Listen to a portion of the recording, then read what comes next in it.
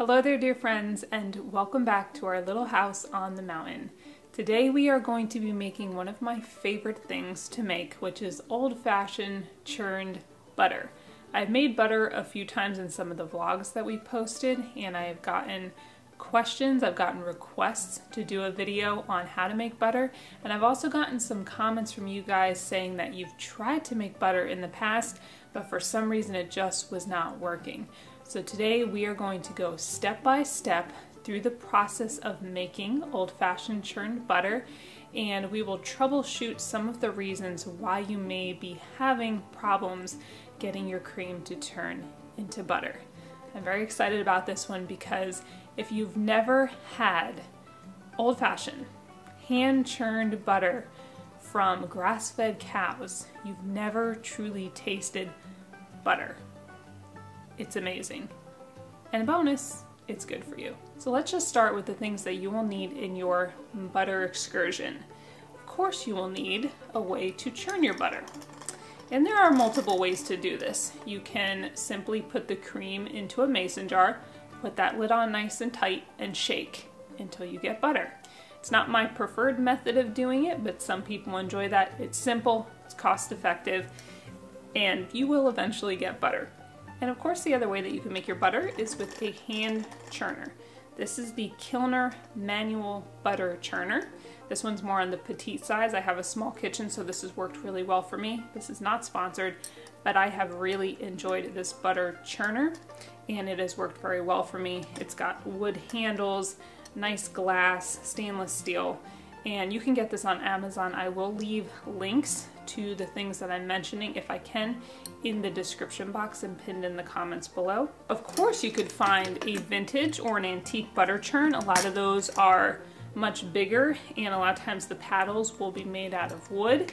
If you can find one that's in good condition, not rusty, your crank is working nice and smooth, why not? I've known people who have found them in grandma's attic, cleaned it up, and it's worked really nicely for them. So there are definitely options when it comes to your hand cranks. And then of course there is the classic butter barrel with the wooden stick inside. I'm sure we've all seen pictures from the good old days where the woman was sitting on the porch and she was moving that wooden dowel up and down inside her butter barrel to agitate the cream and make lots of butter for her family. And I know from some of the research that I've done that a lot of women from back in the good old pioneer days, they would set aside a whole day just to process the dairy that they got from their dairy cows. And so they would spend a lot of time one day a week churning their cream into butter. So the next thing that you will need, of course, is your cream. And this might be one of the things where we can troubleshoot for those of you who have had issues turning your cream into butter. You need to make sure that it is in fact cream. Not half and half, not milk, but cream. You can obviously just go to the store. You could get yourself some whipping cream. You would be able to make that into butter. If you purchase raw milk, you could put it into a glass container. You wait a day or so and the cream will rise to the top. And then you can scoop your cream off and put that aside, and you can make that into butter. So really, those are the two main things that you need to make butter. Cream, not milk or half and half, but good old cream, and something to agitate or churn that cream so that the buttermilk separates from the fat and you are left with buttermilk and butter. Lots of doggy and chicken noises. That's just how it goes around here. But the other things that you will need is cold water, and if you can't get your water cold enough, you may have to use ice. That's what you're going to use to rinse the butter. And if you want to salt your butter or herb your butter, those things are optional, then you will want something like a sea salt or a pink salt, and anything else that you want to put in your butter to make it tasty or pretty. But it is really that simple. Cream, something to agitate your cream, cold water, and possibly salt. We're blurry. We're still blurry. Come on, you can do it.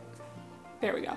So for those of you who are like me and you like to overcomplicate things for the purposes of nostalgia, you could get yourself an antique butter mold. I've seen them at antique shops, secondhand shops. I've seen them on Etsy. I've seen some new ones, also butter molds, but you could keep it totally simple. And when you're done making your butter, you can just shape it into a lumpy stick of butter or into a ball to put away to store. It will be delicious no matter what shape it's in, but I thought I would add that in just in case anyone else is into these things like I am. All right, so let's head into the kitchen with our cream and our butter churner. I will say this right before we get started because this could also be a troubleshooting issue for those who have had issues with making butter. If your cream is too cold, it will take so long to churn the butter. I made this mistake the first time I did it and regretted it very, very much because it shouldn't take an insane amount of time to churn your butter. When you first start doing it, it's gonna feel like, wow, this is definitely a little bit more of a process than just maybe buying butter from the store. Even though, like I said, there's nothing like hand churned butter. But it shouldn't take this crazy absorbent amount of time. If it's taking too long, either it wasn't cream or the other potential is that it was too cold. So typically what I will do is I will take it out and I'll let it sit. I usually do about an hour. Some people will do half an hour, 45 minutes, up to an hour. Let it come to closer to room temperature. It makes it so much easier to churn and a much shorter amount of time, like 15 to 20 minutes it will take me if I let it get to the right temperature. I know from the research that I've done, when women would churn with those big butter barrels and the wooden stick that they would move up and down, that took them about half an hour. So you should not be sitting there with your churner laboring for 45 minutes. If you're doing that, it's possible that either it wasn't pure cream that you were using or the cream was too cold and it is just taking a million years. Okay friends, so here we are, here we go.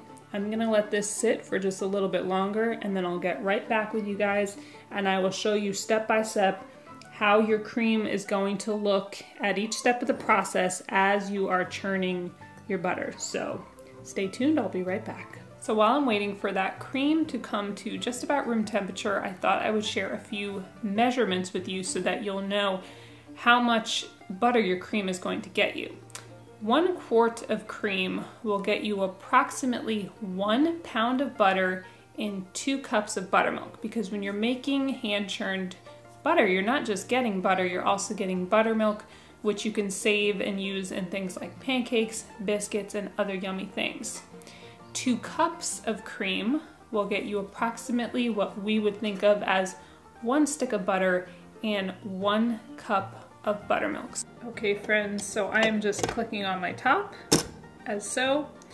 You want to make sure to not fill your jar all the way to the top with your cream, because as you are churning, your cream is going to fluff up a bit.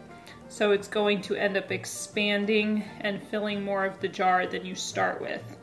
As you're making your butter, your cream is going to go through a couple different stages, and as I'll show you, this is going to fluff up almost like it's starting to become whipped cream. So I'm going to start my churning.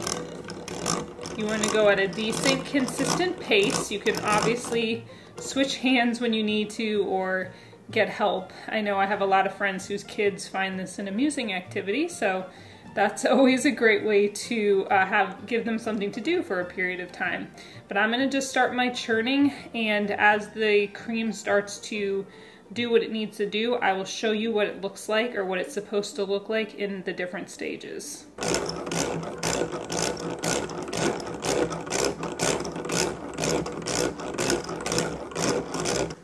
And of course, this is a great time to be able to sit, pray, think of things you're grateful for, put on an inspiring YouTube video or some sort of a teaching. So we can always double our time and use it wisely. So I'm about a quarter of the way through, and as you can see, the top of the cream is looking a little bit frothy. So I'm going to continue to churn, and I will let you know what happens next. As you're getting towards the end, you're going to notice a couple things. One, you might notice a few bubbles starting to form. You're definitely going to notice that it's going to be a little bit harder to churn. It's gonna feel like you're churning against the current. And I noticed that my cream will start to get a little bit more of a buttery yellow color. So you can see the air pockets there. And we see the butter starting to separate from the buttermilk. And then suddenly it's going to feel smoother again. And you're gonna say, oh no, what happened? But nothing is wrong. It's just that your butter is starting to separate out. Keep going. So this is now getting tougher again to churn. So it's smoothed out for a couple minutes. And now it's getting tougher. You can see the butter is beginning to separate out. I'm gonna do a few more turns. There it is. You can see the miracle of butter forming. So I'm gonna go grab my bowl of cold water, some wooden spoons to squeeze the butter between, and a jar with a filter and a funnel to pour my buttermilk into. So if you want to save your buttermilk, what you're going to do is get a jar. I like to use a funnel so I don't make a big mess. I'm gonna unclamp this, and then with a nice mesh strainer, I'm going to pour this into here and collect any of my butter that's in the jar while separating it from my buttermilk.